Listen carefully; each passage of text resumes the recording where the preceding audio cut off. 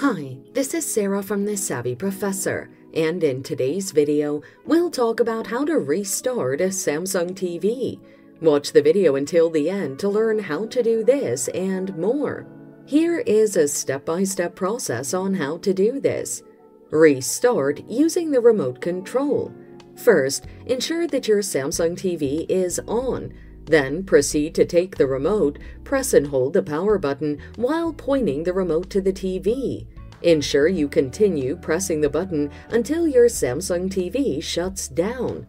Then you can stop pressing it when the TV turns on and the Samsung logo is shown.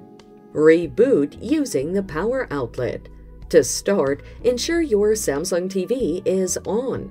Then disconnect the power cord from the power source, wait a few seconds for the remaining charge to drain, and once done, plug the power cord back into the power source.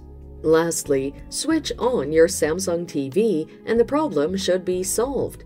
And there you have it. Follow these steps to restart your Samsung TV.